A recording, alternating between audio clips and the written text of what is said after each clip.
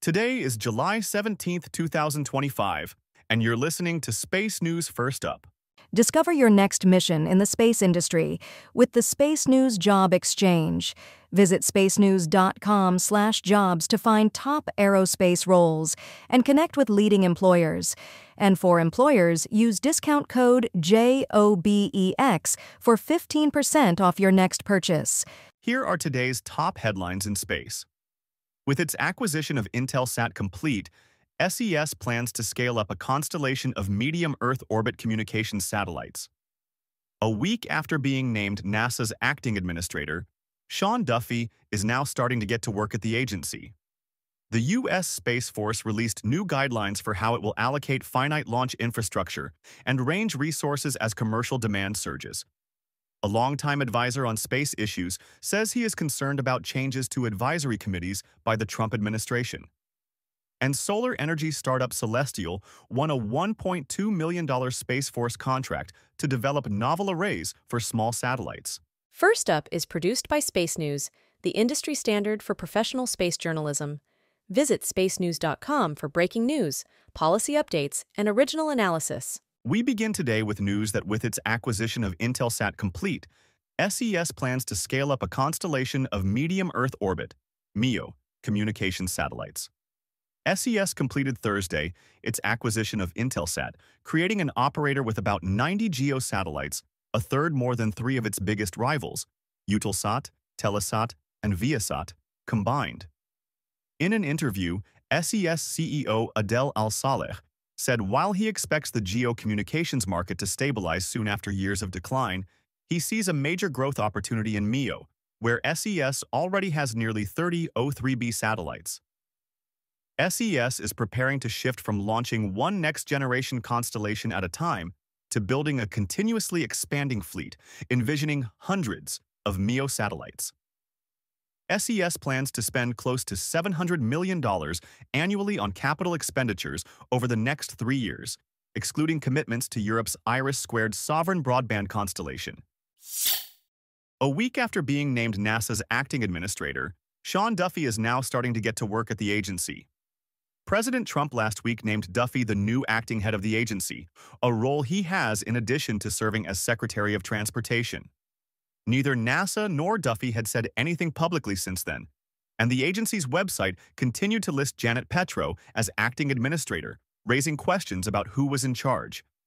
A NASA spokesperson said late Wednesday that Duffy is working as acting administrator and would address the agency's workforce by video on Friday. Testifying before the House Transportation Committee on Wednesday, Duffy said it was just my first full day at NASA, even though he spent much of it at the hearing. He added that leading NASA is not going to impact my ability to do the important work of the DOT.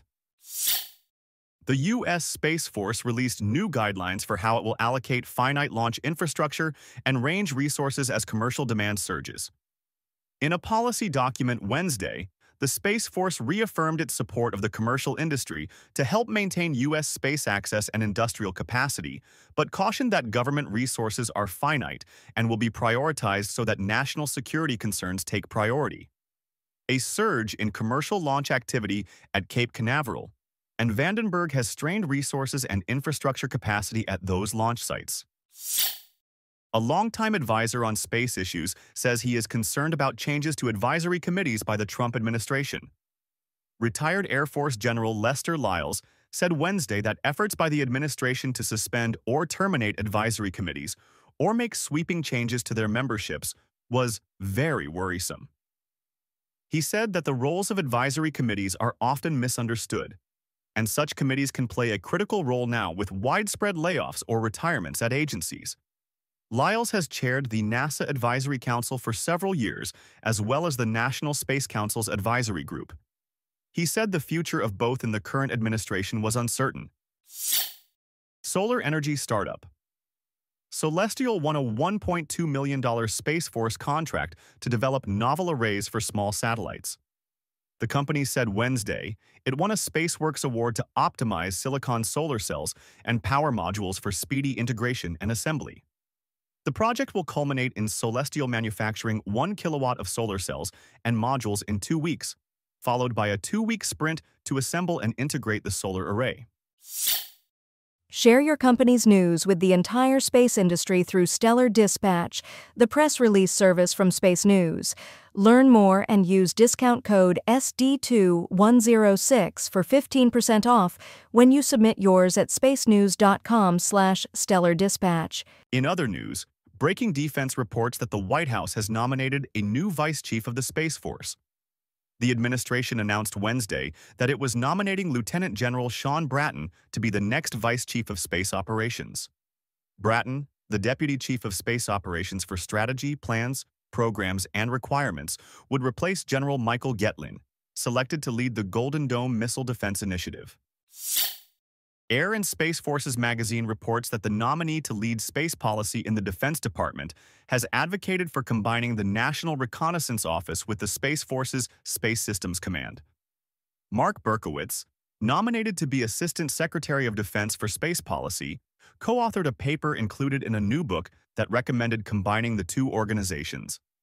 Doing so, co-author Chris Williams said at an event this week, would create a single, more agile organization that could result in improved acquisition and create more integrated mission architectures. An alternative would be to keep NRO and SSC separate, but co-locate them at NRO's Virginia headquarters. KHO-TV Houston reports that Intuitive Machines plans to expand its Houston headquarters. The company said Wednesday that it will add a spacecraft development and production space, along with a warehouse and storage facility, to its current 105,000 square foot headquarters at Spaceport Houston on the grounds of Ellington Airport. The $12 million project was approved this week by the Houston City Council, which oversees Ellington, with construction set to start later this summer. Intuitive Machines is best known for developing lunar landers and is also working on a lunar terrain vehicle and spacecraft projects. The Chosun Biz reports that South Korea has added a lunar base and a Mars lander to its long-term space exploration plans. The Korea Aerospace Administration, KASA, the country's space agency, unveiled an updated version of its space exploration roadmap Thursday, calling for development of a lunar lander by 2040 and an economic base on the Moon by 2045. The plan also includes a Mars orbiter mission by 2035 and Mars lander by 2045. Washington Post reports that a large Martian meteorite was auctioned off at a slightly higher price than expected. Sotheby's had projected a 25-kilogram rock, the largest Martian meteorite found to date, would sell for between $2 million and $4 million at auction. The winning bid was $5.3 million, including fees, after what the auction house called a dramatic 15-minute bidding battle. Sotheby's did not disclose the identity of the winning bidder,